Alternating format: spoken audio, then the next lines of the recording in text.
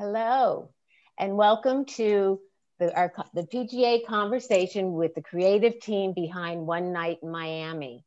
We'd like to thank our friends at Amazon and Strategy PR for making this event possible. It is my pleasure to introduce our moderator today. John Ridley is an Academy Award-winning screenwriter, director, novelist, playwright, and showrunner whose credits include 12 Years a Slave, Let It Fall, Los Angeles, 1982 through 1992, American Crime, and All Is By My Side, The Other History of the DC Universe, a graphic miniseries he is writing for DC Comics, launched in November to critical acclaim. In the fall of 2018, Ridley opened No Studios, a space for the arts and community in his hometown of Milwaukee. Very cool. So welcome, John. Welcome, panelists. Thank you for being here, and please take it away. Well, thank you very much. I deeply appreciate it. And just very quickly to everyone who's watching, I hope you're doing well. I hope you're holding up as best you can. And I wish you all the best for the coming new year. Right now, I am incredibly blessed to be able to talk with the creative team behind an extraordinary film, which is called One Night in Miami. Joining us are Kemp Powers, who is the writer, producer of the film, Jody Klein, producer, Keith and Jess Calder, also producers on the film, and director, producer, I just have to take a moment to really introduce her properly. Her creative accomplishments and professional accomplishments are only, I think, overshadowed by who she is as an individual, as a professional partner, and just as a human and a friend. The remarkable Regina King, and I mean that from my heart. To all of you, how are you? I hope you're doing well. And more than anything, congratulations on an extraordinary film. Thank you. Thank you. Thank you. We've got a lot to cover. We've only got a little bit of time to cover it. I want to talk to all of you, but look, I started as a writer. I'm a writer. I got to go to the writer first. Kemp, this is amazing. For people who don't know One Night in Miami, tell us what the story is. And also, this started as a play. Talk about a little bit about that, its inception, what it is, and then let's talk about the transition from stage to screen. Sure. Thanks, John. It almost started as a book, to be perfectly honest, because in my previous life, I was a journalist for 17 years. And that's when I first stumbled upon this real night. February 25th, 1964, the night that Cassius Clay beat Sonny Liston.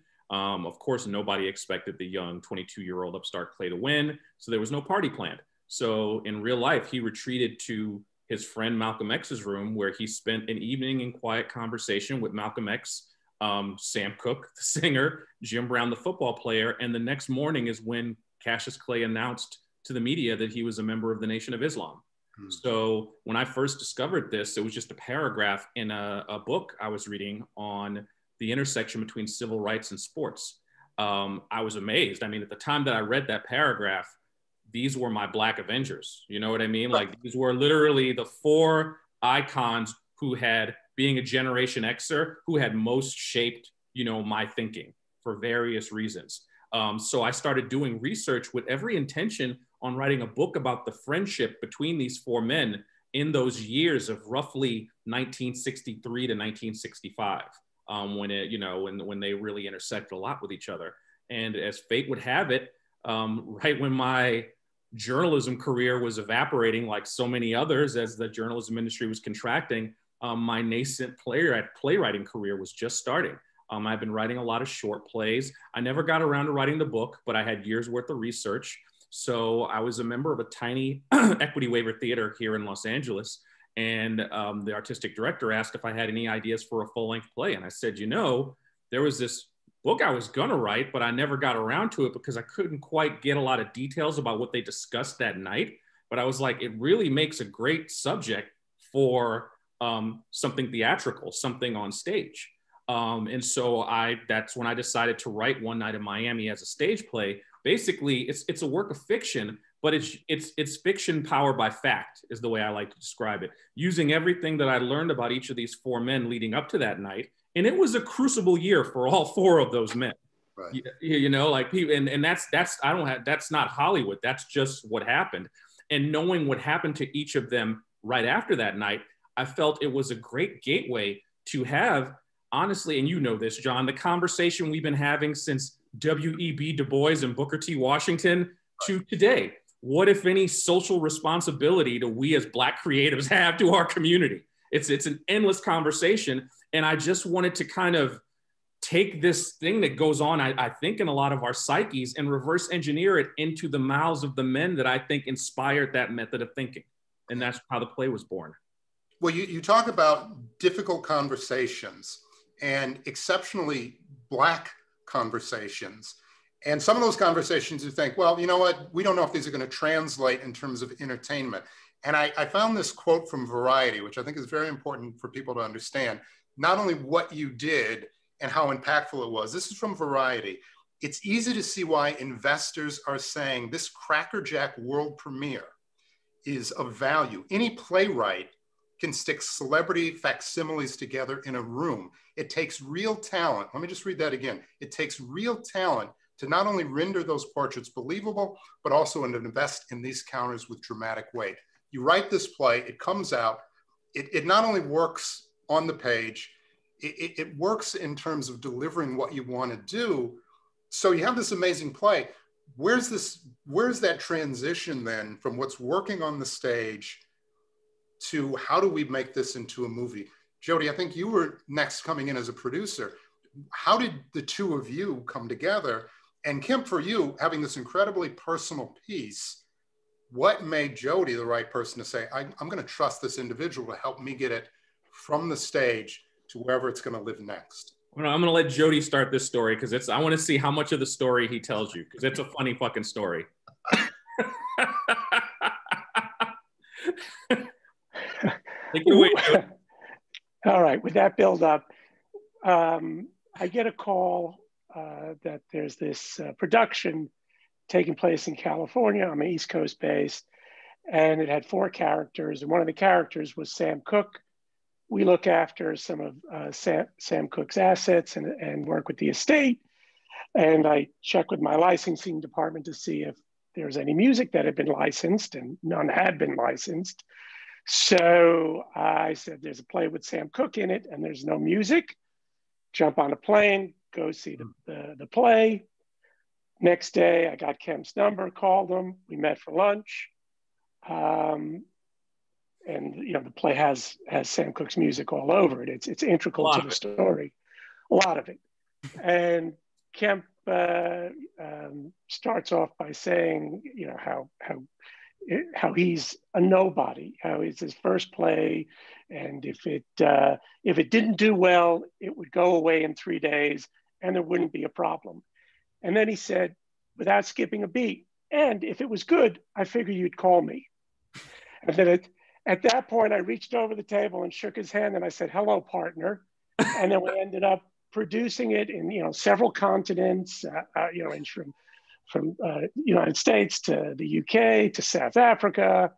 And because of the accolades that we were getting, the Hollywood came a-calling, and they all had their great ideas about how to bring this to the screen. And I said, well, that's great. Spoke to Kemp.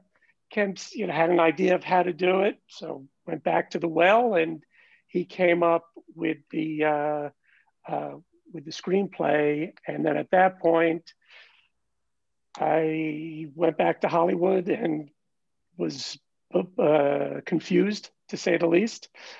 And talk about that a little bit, though. You were confused. What was confusing you? What was the concerns? Everybody was 100% sure they knew how to transition it to the screen, and in transitioning, they were watering it down, and that was the problem. And what drew me to Kemp in the beginning was the authenticness of the dialogue and of the characters.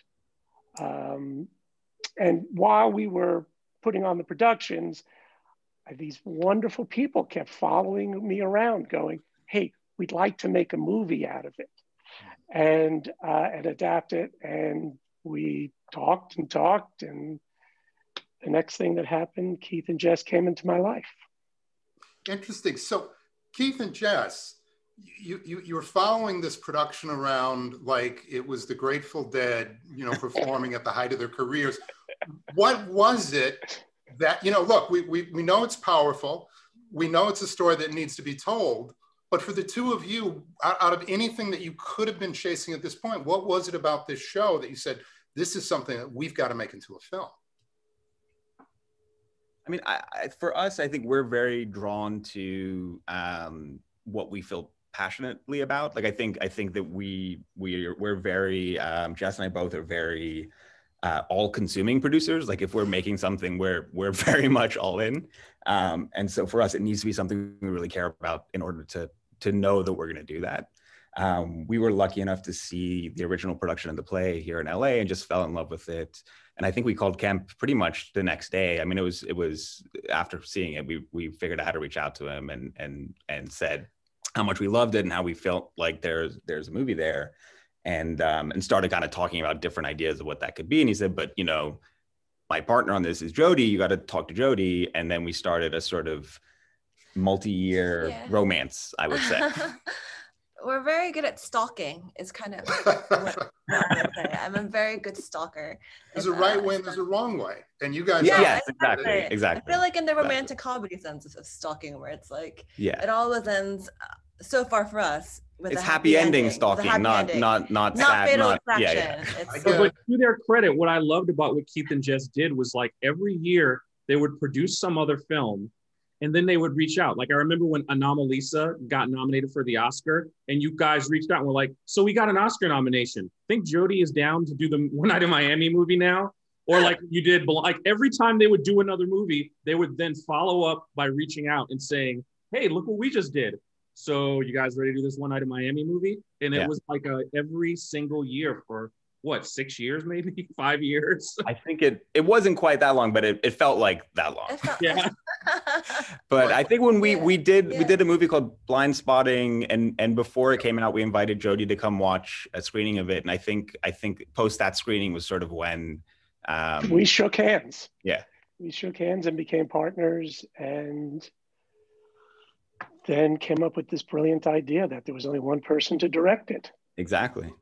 Listen, what I appreciate is what I'm hearing from you all in terms of producers, in terms of working together as a team thus far, is there's so much of it built on trust. It seems like there was very little built on, but what's the deal? What are you offering me? I love, Kemp, when you talk about, look, I'm a little guy, but I'm doing something honorific. And if somebody really cares about it, they'll come to this. I appreciate that. You've got pretty much everything. You've got producers, you got a great script, you got people who are passionate about it, you got the music. There's one piece missing when we're transitioning to a film. That's the director.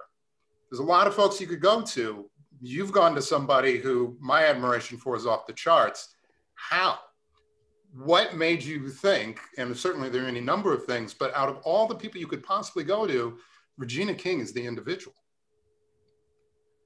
I mean, we all discussed internally different director ideas, and I think that Regina's name kept coming up. And I can't remember who first brought it up, but I think we all sort of were aware that Regina was looking for a movie, and I think because Regina was telling people she was looking for a movie, and then we were familiar with her work directing in television, and felt like she had a voice that is hard to express in the schedule of television, that especially episodic rather than the pilot. And I felt like obviously her magnificent scope of work as an actor and as a leader, I think were big attractions, and we reached out. It was right around the time when Regina gave that incredible speech at the Golden Globes, like challenging all of us to step up. And I think when we saw that, like that crystallized everything, like it can only be her, because she is literally doing everything that Kemp is talking about in that play. And she was kind enough to carve out time in her incredibly busy schedule to even meet with us during that time. I think we met right in between the Golden Globes and the Oscars, which when I think about it now knowing her, I'm like, I don't, Yeah, how where did you fit does us she in? find the time? Yeah, really. Yeah. There are, and I do want to pivot to Regina, and I mean this sincerely, fewer harder working individuals. When I say harder working, all the work that we do is hard. But Regina, one of the things that I really admire about you, and as we talk about you directing, when I got to know you, you said, you know, part of what you really want to do is take more ownership of stories and direct. And I've worked with writers who want to direct, actors who want to direct, DPs who want to direct, editors who want to direct. And there's a lot of us, and I put myself into it. It's like, okay, I just want to direct. I have had the opportunity to witness you putting in the work on the floor, looking at the page, doing all of those things to make sure that when you got an opportunity like this, you were absolutely ready. But I would love to hear from you when this script or story or the approach, what were the things that you thought, both on the page, but also knowing what it takes to, you know, to make any production work, looking at it and saying, I can do this. I know you can do anything, but there are those choices where, hey, the budget, the material, all of that is going to match what needs to be done to really express these four amazing men in history. Well, it's funny hearing everyone's story of how this all came to be. It's always interesting to hear it and hear the things that differ slightly. I am totally flattered that you guys were having conversations and, you know, kind of landed on me, but that's not how I received it. You know, and I think, you know, to my agent's credit, Harley, I think probably it was smart if that was how the conversations between Keith and Jess and Harley kind of came to be. He didn't reveal that. So he definitely made it very clear to me that, you know, I needed to get the job, you know, and he felt very strongly about this particular project because he and I just had a meeting not long before where I told him I really wanted to do a love story with an historical backdrop. Now, while I was talking about more of a romance with the black couple as the, you know, focal point, and while I was talking about romance, I think Harley, being a lover of film, as all of us, knew when he read Kemp's piece that it did exactly do that. It is a love story, if you will. And when I read it, I received it as a love story, a love letter to Black men. Mm-hmm. And I felt like this conversation is a very private conversation that can happen in a public way. It's a conversation, as Kemp pointed out earlier, that has been happening forever.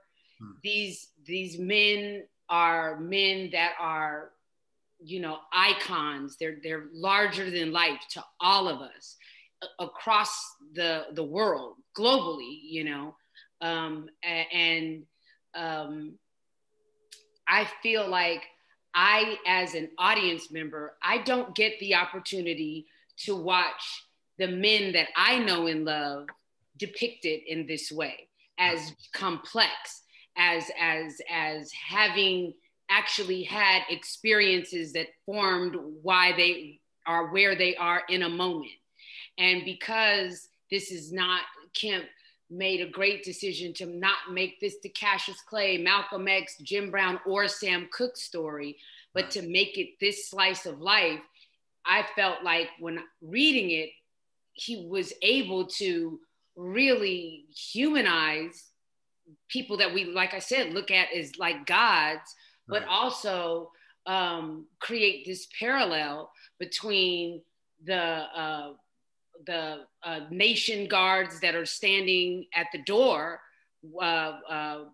guarding Malcolm to Cassius. You know, like there is a through line that every Black man understands in a really deep way, understands that, you know, getting on the elevator, putting on your talisman to make white people on the elevator comfortable. Yeah. You know, those things, all of those men, no matter how much money you make or how high your cachet is or how much cachet you have, as a Black man, you understand that. Yeah. And so that on the page jumped out at me. And then the actor in me, this is an actor's piece. And if you're gonna come out the gate on your first one, play to your strengths, girl. You know, and you know, acting is something that I think I'm pretty good at. I'm not so bad at.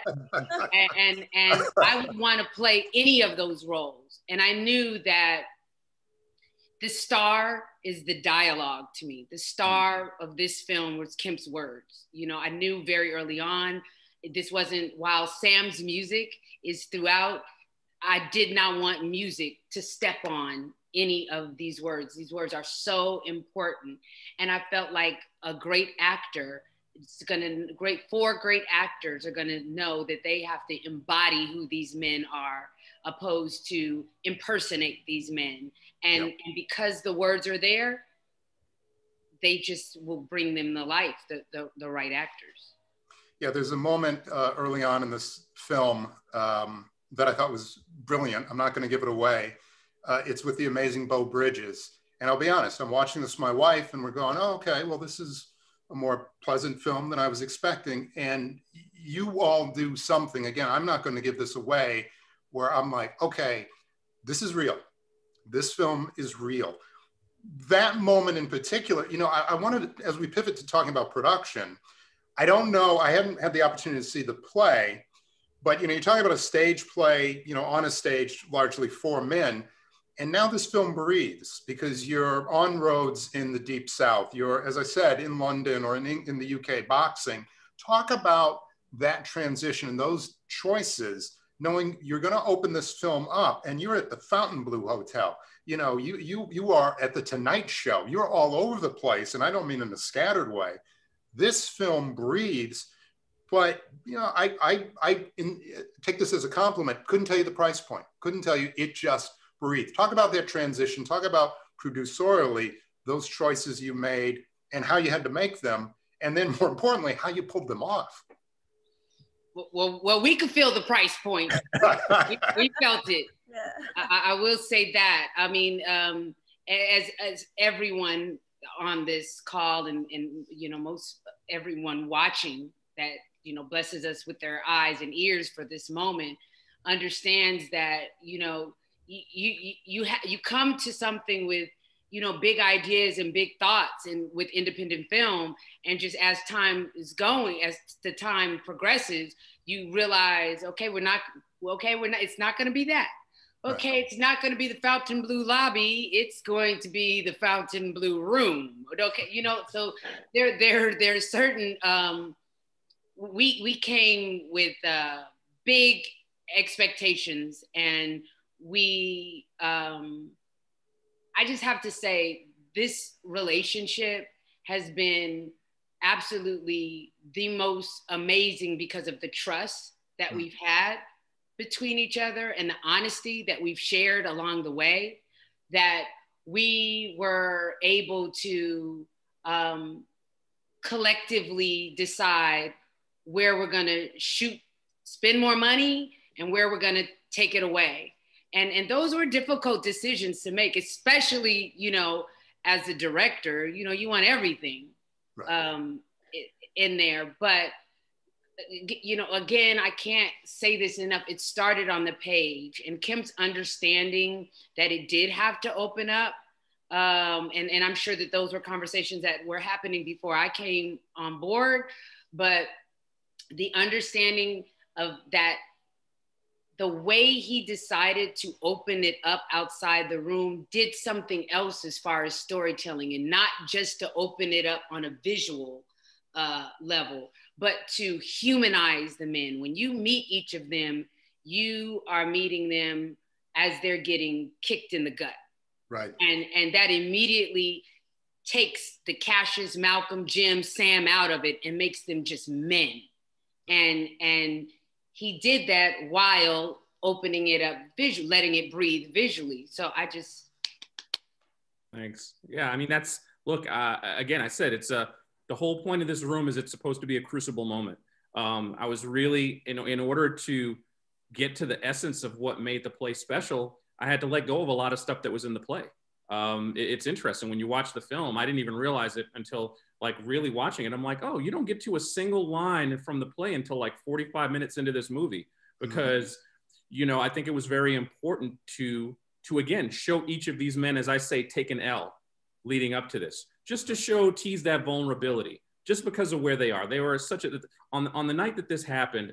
I mean, if you coincidentally, and this is from the stage play, one of the props on the table was the cover of Ebony magazine from that month. And it was like Jim Brown, the most powerful man on earth. It was just the way that people were even describing that, like Sam Cooke. I don't think people of my generation necessarily understand Sam Cooke's impact on popular music. You know what I mean? Like it's really, really something. I mean, him and SAR Records predated Motown. And so he was revolutionizing. It was interesting when I watched the film Ray, and a big plot point in Ray was that he had his masters. And it's like, yeah, he learned that from Sam Cooke, because Sam Cooke was the guy who's like, get your goddamn masters, you know? He was the guy who cared about publishing and writing and all those things. Like that was a very Sam Cooke thing. That's why Ray Charles sang at Sam Cooke's funeral. He inspired people in a way that I think a lot of us don't realize. So I wanted to show these powerful men the crack in their armor leading up to the night. And I think that the wonderful thing about losing some of the best moments of the play, like for fans of the play, the most show-stopping moment is Sam performing live at the Harlem Square Club. That's not even in the movie. Mm-hmm. So, but that moment did not serve the story we were trying to tell in the film.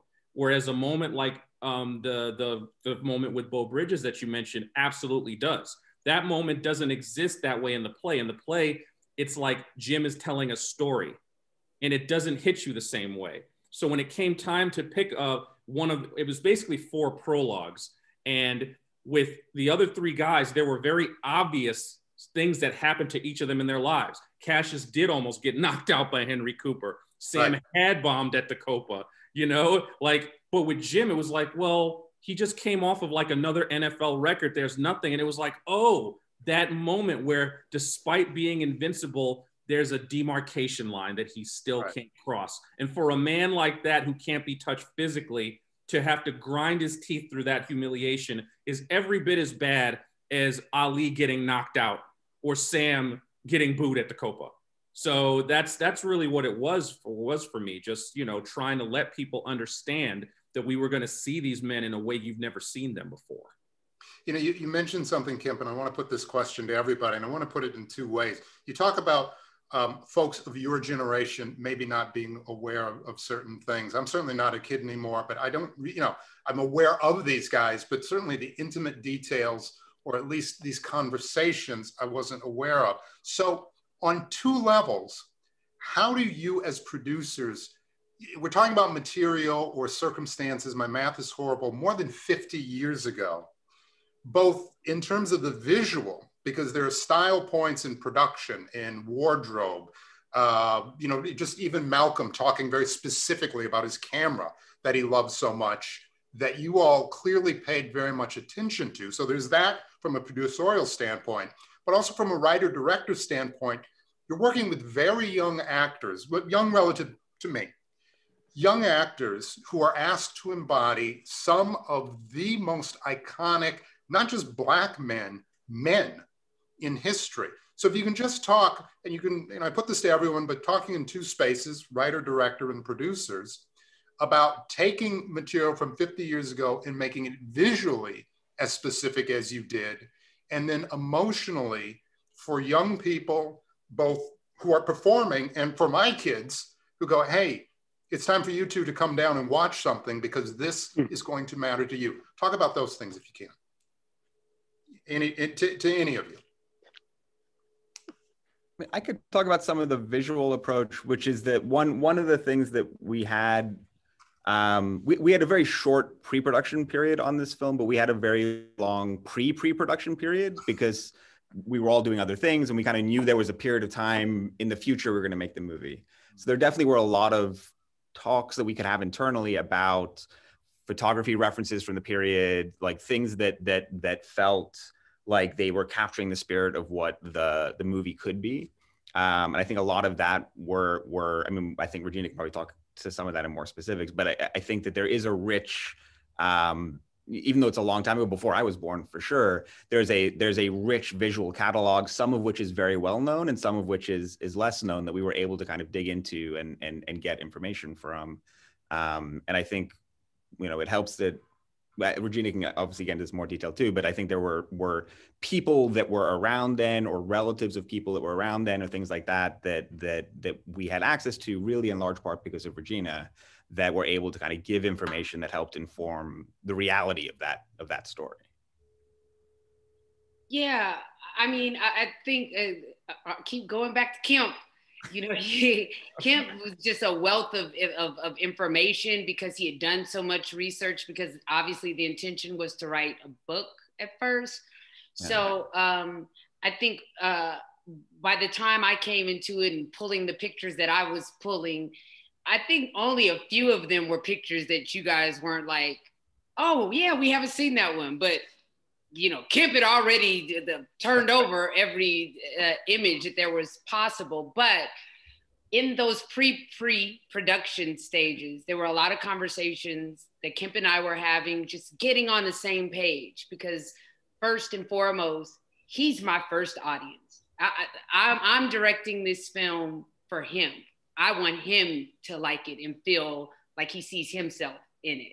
So that was happening. And then we were flying from New York, Oakland, LA. I was in Atlanta, and we were meeting and starting to just, in New Orleans, and starting to just create our tone. It was very loose, but very purposed. And I think around in that time, before we started meeting with DPs, I think I was expressing to them, I want this film to have color. I want it to color represents Black people to me, you know, with our history, in our relationship to America, everything that's happened, we still find a way to smile, dance, laugh, love, look good in our clothes. You know, when you look at pictures in the 60s, it could be people that were not from, you know, really from a lot of means, and they still look good. They still had a swag to them. And so that was really, I wanted to capture that, because in my opinion, that is the thing, you know, John, when you talk about your children, you know, while there are a lot of films out there that have a more muted tone that I love, I don't think it grabs the 20-somethings in. And this, I want those men, I want my son, I want your son to see themselves and be pulled in, so that they can listen to these words and listen to the fact that in 1964, these men, who our kids love, by the way, were feeling some of the same things that they were feeling, they're feeling. And I also think with our kids, because Kemp also has a son, a daughter of the same age, and that they are feeling a lot of the things that are discussed, but don't really know how to articulate it, or don't really know what it is. But they know they're feeling some bit of this inherited pain and marginalization. They know they're feeling it, just can't necessarily articulate what it is. And I feel like visuals, you know, 5 minutes. If we don't get them in 5 minutes, right, you know, that's it. So I felt color was important, and you know, everyone supported me on that. And I'm so glad you brought up the young people too, because I mean, a lot of people don't know this, but when I wrote the play, I told everyone who would listen that I wrote the play for young adults. you know, because of the language, you know, and obviously this is a rated R film. Because of the language, people assume that it's not for young people. And I'm like, well, I guess I just grew up seeing rated R movies. So, but for me, it was always meant for, I said, my 19-year-old self, who I felt like I wish I could have seen this story when I was 19 years old. And that's why one of the reasons I feel like we're so lucky that we did this film independently, because I think I've said multiple times to other folks here that one of my favorite films when I was a kid was The Outsiders, Francis Ford Coppola's The Outsiders. And I said, everyone in The Outsiders within 5 years was an A-list star. And I was like, my dream for this film is like, can we do something like that? Whereas instead of the agents telling us which A-list client will deign to like spend 5 minutes, we just go out and cast 4 talented people who are just excellent at their craft. And if everyone doesn't know them, that's fine. Let this be the performance that, if they aren't already, can help put them on the map. And I think that at the very least, no one can argue that we succeeded with that, because this ensemble has just like, they put their foot way up in their roles in a way that I think shocked a lot of people. The performances were outstanding. And one of the things that I really appreciated in taking away from this film, you know, I could not help but watch this film as a Black man of a certain age. But at the same time, there were themes about individuality and choices and responsibility that are applicable to anyone in any space. One of the reasons that I have to assume that, of course, the words on the page, but I really appreciate looking at you as a producerial team. You look like America. You look like the world. You look like people who are going to take themes that to some people may feel like, well, it's a Black film. Well, it's a guy's film. This is a people's film. And just as we wrap, I would really like to hear from all of you. And I want to start with you, Jody.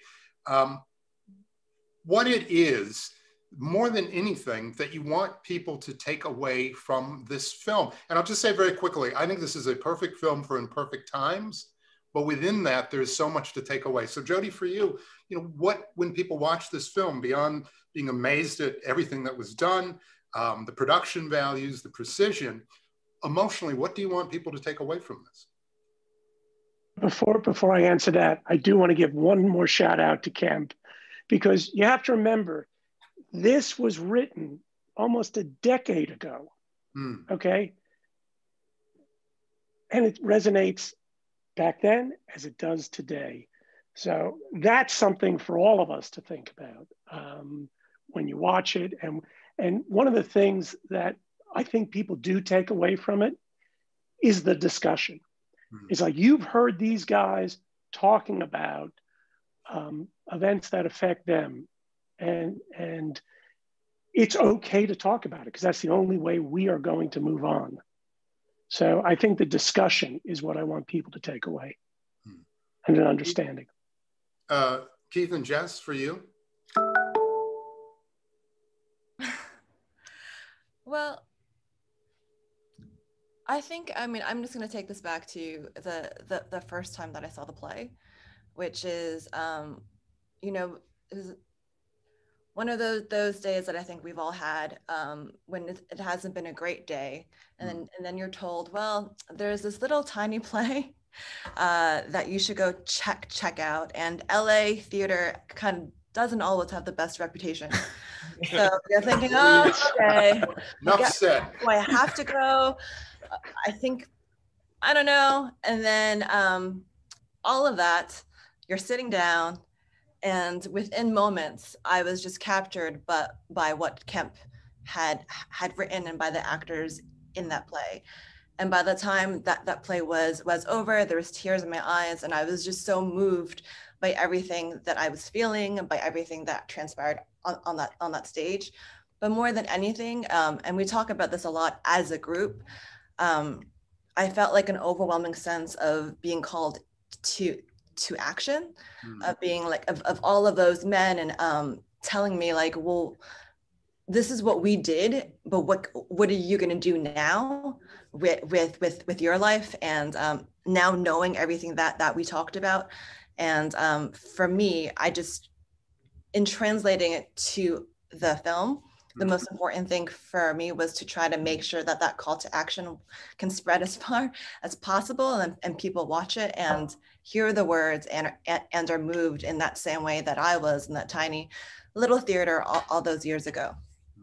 And Kemp, for you? I mean, it's twofold. I mean, one, I really, really believe that young people need to be given the keys to the car. And all these great movements have always been youth movements. I really hope that people are reminded watching this that these men accomplished these great things, but they were still young men doing it. And they made mistakes. And at times they didn't know what the fuck they were doing, because that's humanity. And that's me. I was older the day that I wrote this play than all 4 men were that night.